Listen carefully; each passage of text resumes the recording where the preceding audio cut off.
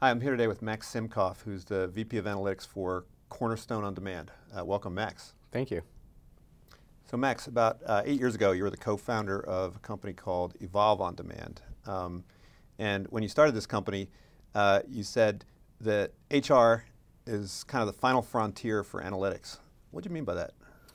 What I meant by HR being the last frontier is that HR was one of the last parts of what I think of as enterprise decision-making that put in place the systems that enabled predictive analytics to find answers to interesting questions. So if you think about the evolution of a lot of the systems that got put in place in the enterprise that then eventually extended to HR, most of them fall under the umbrella of what we think of as enterprise resource planning, or ERP. And HR was among the last functions of the enterprise to get covered by ERP, which meant that up until 10 or 15 years ago, a lot of transactional HR data wasn't being tracked as discrete standardized events in these systems. And once they'd been implemented in things like finance and logistics, they finally got pointed towards HR, and HR was able to automate things like the hiring process, the onboarding process, how annual performance reviews get managed. So it was really just in the last 5 or 10 years that all of this stuff has been completely automated, and now it's come online.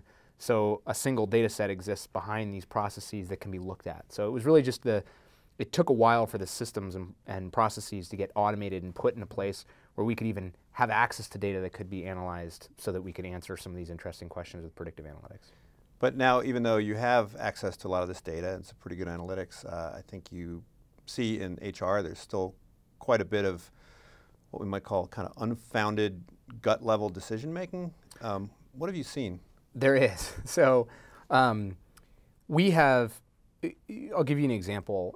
The average recruiter, there have been some studies done that show the average recruiter spends about 3 seconds scanning a resume before they make a decision about how a job applicant will be prioritized in the hiring process. And usually what a lot of these people are looking for is employment history information, and specifically we found that they look at what they call job hopping behavior. So if somebody's had, say, 3 or 4 jobs in the last 1 to 2 year period, they don't seem as attractive a candidate as somebody who's had 1 job in the last 3 to 5 year period. And what we found is that this intuitive decision making that recruiters go through when they look for something like that is seemingly well based, right? And it would make common sense that people who have had lots of jobs are likely to leave another job.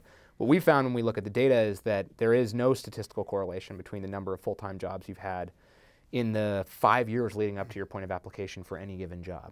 And so this is a great example of where the data tells a different story than what previous experience and intuition tells recruiters. And it's really hard for them to wrap their arms around going from this decades-old practice of scanning a resume and looking for job hopping behavior and now trusting an algorithm, for example, that doesn't put any weight on that kind of behavior coming out of a resume. And that, even when confronted with that kind of information, a lot of organizations find that that's a change that needs to take place over time and gradually getting buy-in from recruiters, seeing that the people they hired who had lots of jobs before they applied, that they end up staying for just as long and performing just as well as those who don't have that behavior on their resume. Now, you've talked about how your company went from being a hypothesis-driven enterprise to one that is really about data discovery. Can you talk about that process? Sure. We started our company with a hypothesis for how we could solve a business problem, namely, we believe that if you put a standardized questionnaire, a well-designed standardized questionnaire in the online application process, and then collected back-end performance and tenure data on the people who went through that questionnaire, you could more accurately predict who would stay or perform in a given job. And fortunately, we proved our hypothesis correct. So when we worked with teams of industrial organizational psychologists to design these questionnaires the way that they should be designed and pull the data in the way that it should be pulled and demonstrate correlative and in some cases causal relationships between the two, we in fact validated that this type of approach can more accurately identify people who will perform better and stay longer than the traditional approach.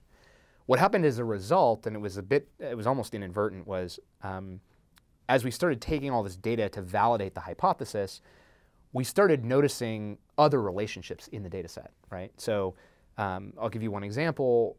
A person's immediate supervisor in many situations had much more of a statistical correlation with that person's likelihood of staying and performing in a job than anything that person exhibited within the questionnaire at the front end of the application process. And so that caused a shift from being this hypothesis-driven company where we needed to validate that you could use this questionnaire to predict people's performance and tenure, to being much more of an exploratory data science company and trying to identify the long list of relevant questions that organizations should be asking by pointing data science towards their HR data.